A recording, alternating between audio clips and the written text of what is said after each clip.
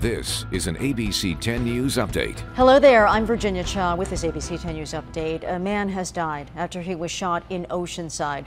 Oceanside police telling our photojournalists in the 10 News Breaking News Tracker they received a report about gunfire, found a man shot in a park on the corner of Lewis and Thunder. First responders attempted CPR, but they couldn't resuscitate him. He was pronounced dead at the scene. Police are now looking for any surveillance video from nearby houses and any possible witnesses. Now to rising gas prices. The average price of a gallon of regular in San Diego County set a record for the 13th consecutive day. Overnight, rising nearly 2 cents. That brings the average to $6.32. The average price has now gone up more than 30 cents over the past 14 days. The average price in the state of California is $6.40.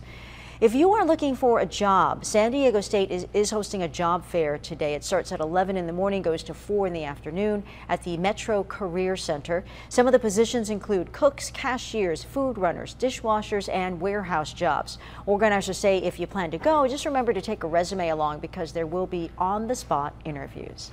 All right, let's talk to Megan Perry about this Thursday because I can see the weekend, Megan. I know, it's almost here, right? Yeah, just around the corner, and we have some hot weather coming to us through the weekend.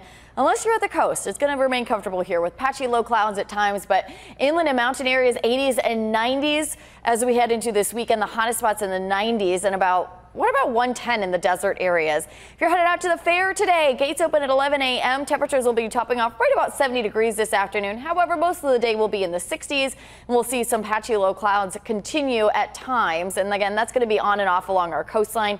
Inland to the deserts, 5 to 15 degrees above average through Sunday, with an excessive heat warning in the desert areas starting today, lasting through Sunday as temperatures are closer to 115 in the days ahead. Virginia? Thanks, Megan.